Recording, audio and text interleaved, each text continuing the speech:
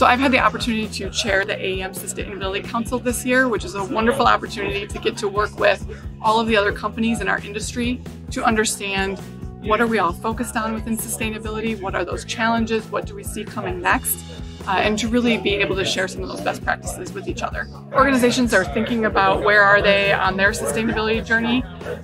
They can be thinking about what are those areas or topics that are most important to their company and align the most with their own company and culture, as well as their stakeholders, whether that be their customers, their employees, their shareholders, and really align with that in mind and give them an area to focus.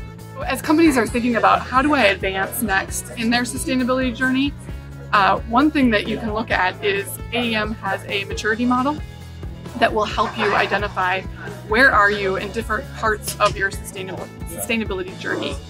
And I think it's important to think about you can progress at different paces in all of these areas. So the maturity model helps you to see, are you just starting out with compliance? Are you moving through leadership and into purpose? And you don't need to progress at all the same paces. You can find your own position within there. AEM provides two really important resources. The first is the people, the other AEM members, as well as the AEM staff. And then the second is resources. So by attending AEM events or participating, you can network with other companies, you can understand what are they working on. And then looking at the resources, there is an online toolkit. It provides a maturity model to identify where you are right now. It also provides resources with links to other AEM tools or to external tools as well. I think AEM can help industry by continuing to promote the examples of what companies are already doing in terms of best practices, as well as share those with others. I think they can continue to provide resources that we all can use to improve, and really to provide opportunities for companies to network with each other as well. The AEM Sustainability Council is very valuable because it gives a chance for all the manufacturers from different parts of the industry as well to come together and have a common voice to influence and guide where the legislation has to go, where the technology goes, and where our members need to be working. The other part of it is, where do we go next in terms of sustainability? Decarbonization has been in focus for a few years now. We have that pretty well figured out. At least we know the technologies that we need to make that happen.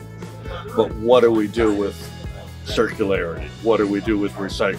What do we do with remanufacturing? What do we do with materials that are hazardous and can't be reused?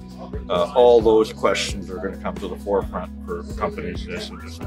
To me, this council and what we're looking at in terms of figuring out, okay, which part of it do we need to, as an industry, address to bring us forward, I think is going to be a really good step forward. And that's what I'm looking for AEM to kind of bring that together and get us a common position so we can take those next steps. And even if they're outside the purview of any one company, then we have at least a common voice. I think one of the things that's going to be coming out with sustainability more and more is that you're not going to have a choice. These regulations are coming, the requirements are coming, the reporting requirements are coming. So if you sit back, you're going to get caught. At least what I'm looking for is, I think companies, we have to be on the front end of writing those regulations to make sure they work for us. It may be a regulation that works fine for the automotive industry. It may not work at all for trucking or off-road equipment. You know, I often talk about sustainability being the 3 Ps. You take care of the people, what they need and want.